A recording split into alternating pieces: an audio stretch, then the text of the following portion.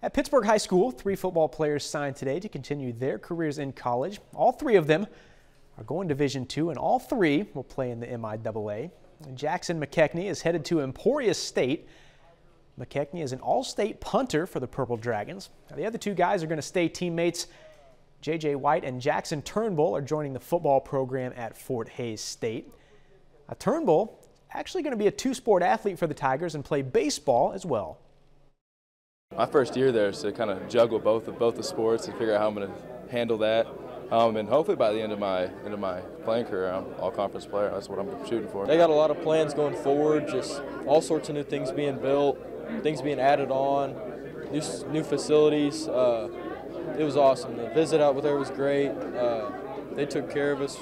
It was awesome. On the 14th, I went there on official visit, and it was just insane. Players, they were awesome. Coaching staff, I could tell that I was wanted there. You know, it was something like you could feel in the room. You walked in there, so it was exciting to be there.